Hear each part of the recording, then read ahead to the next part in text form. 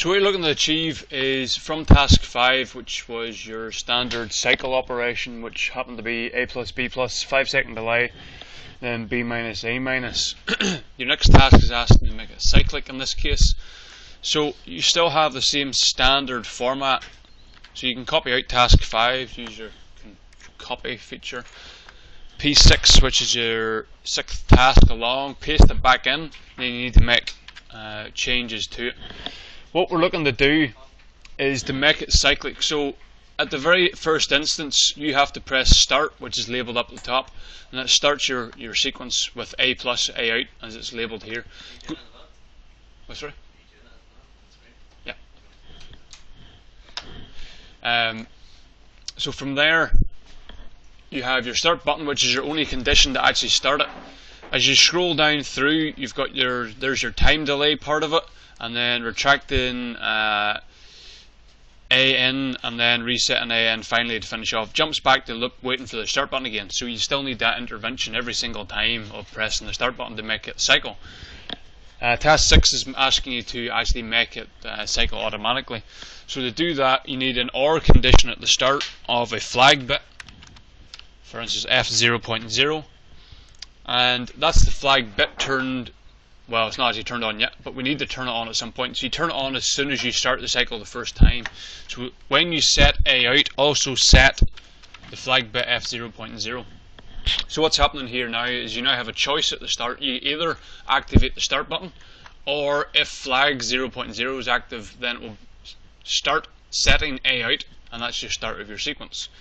And it also turns on F0.0 every single time too. If it's already on, it just stays on. That's perfectly normal. You then keep progressing through, obviously, the rest of your cycle, back to the loop, which is the top, and then you've got a condition again of either press the start button or F0.0.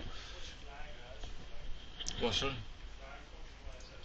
It's an internal piece of memory. It's like it's an output that doesn't appear physically. Yeah. That's right. So when you set F0.0, that's loading it basically with a value of 1, you're turning it on. So when it comes back through and you have an OR circuit, so you're asking if the start button's pressed or if F0.0 is pressed. Well, because you've already activated F0.0, then it is active, and then that side of your OR is true, then that means the then part of your statement becomes active straight away, and it keeps cycling over and over and over again. And if I left it the way it was now, you press start and then it would never stop until you actually power down the machine. So that means we need some way of turning F0.0 off. And the way to do that is change over to another program, P7 I have, it's blank at the minute. You can do this as a step program or as a blank program, it doesn't really matter.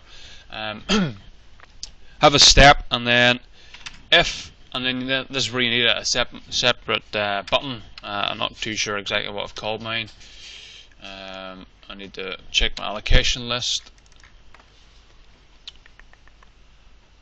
Stop. So I0.5 is my stop button. It's got the symbolic operand of stop, and it's wired normally closed. You find that on your button box at the top. If you move in a couple of contacts, the first 2 sets of contacts per button are normally open, and the second 2 are normally closed. So that's the second side, the normally closed side you're looking to wire into.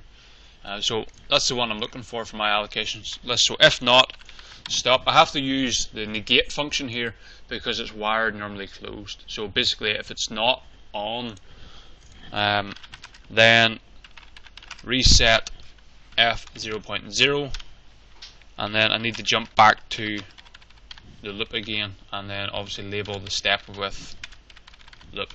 Okay, it's very, very short. It's so short that it's almost pointless having it in the step program. You may as well just left it blank, which would look, you know, like that, and that's fine.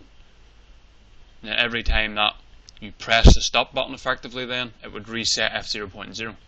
So at any time in the cycle, if you pressed the stop button rather, it deactivates F0.0. So you imagine this here, which was turned on here, would be turned off, say, at a random point. So for instance, during the time delay here, if you press the stop button, F0.0 gets turned off.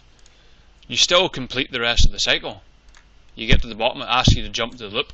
So up to the top of the program, and you get back to the start condition. So it's either wanting a start button or F0.0. You've now turned off F0.0, therefore that won't activate the executive part of your statement. So the only way to start it now is the start button again.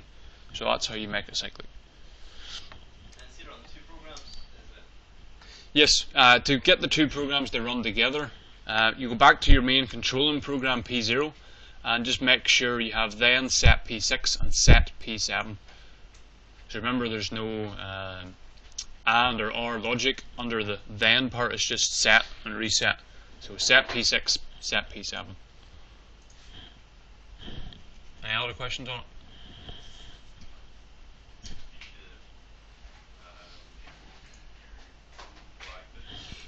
You don't have to label your flag bits.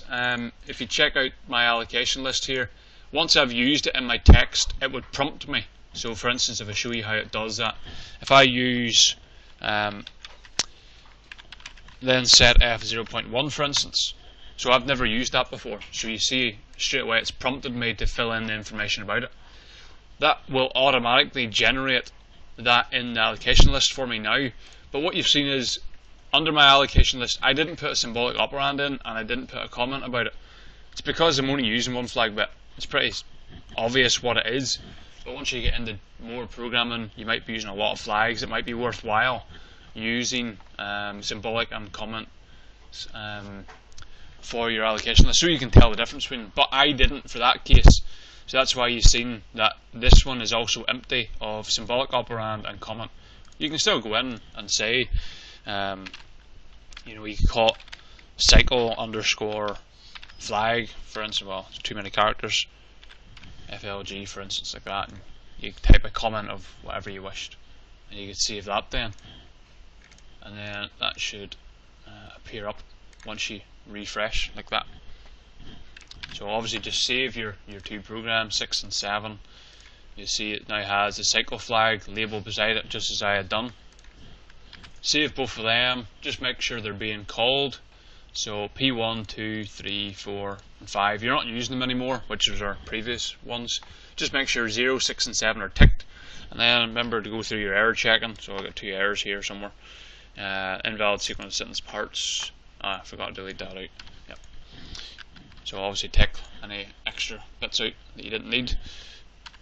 Back to 0 errors, 0 warnings. That's you ready to download the NF with F5. Okay.